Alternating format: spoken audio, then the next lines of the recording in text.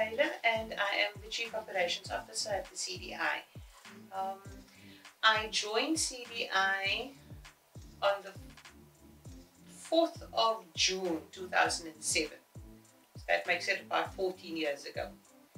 And I think the reason sort of why I am here, or why I joined the CDI, was I'd previously been working at the Gender Advocacy Program, and I'd been there for 9 years, and I thought it was time for a change. And when I saw the advert, it was, I think the description of the organization spoke to me, because once again it was an NGO that was working with people to improve their lives and develop their businesses, and it was something that I felt I could relate to.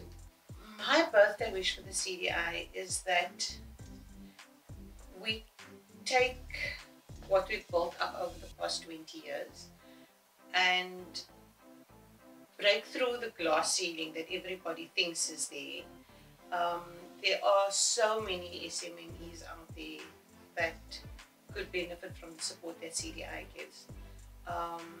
And I just feel that there's a wealth of support, there's a wealth of information, there's a wealth of knowledge within the CDI that has so far helped so many people to grow their businesses, to start something that they had as a dream, and help them bring it to fruition.